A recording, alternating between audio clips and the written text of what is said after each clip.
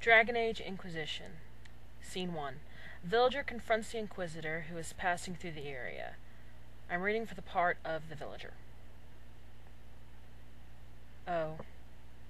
If it isn't the Inquisitor, what do you want with us? Trouble? I've lost 2 sons and a sister to this war. Everyone around here's lost someone. Is that trouble enough for you, your worship? You could turn right around and leave the way you came. Doesn't matter. I know you. I know people like you, playing your games, sending my boys to fight your battles. When it's all over, do you think it makes a whit of difference who wins, Gaspard or Celine? All the same to us, down here in the dirt. Just words. It'll be better when the dead come home. Not even the Maker can do that.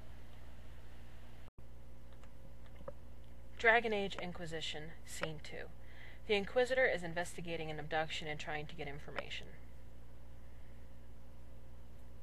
The estate was utterly stripped of joy when Lady Rosette disappeared.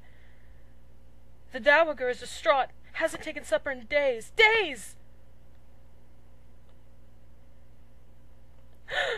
We don't talk like that. It's unthinkable. No, absolutely not. Not dead. Please, we're begging you. The Inquisition has access to resources, information. If anyone could locate Rosette, you can. Look, I have the lady's favorite things. Maybe these will help. Not just any silk pillow. It's filled with honeysuckle and mint. She was quite mad for the blend, and tell your men they might lure her with salted cod, but only on Sundays.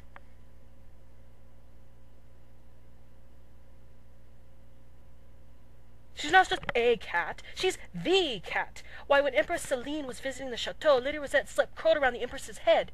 Tell me, who else has dared embrace the imperial crown in such a brazen fashion? Who else has been allowed to so use the Empress's own person? Rosette is special, even Celine knows it.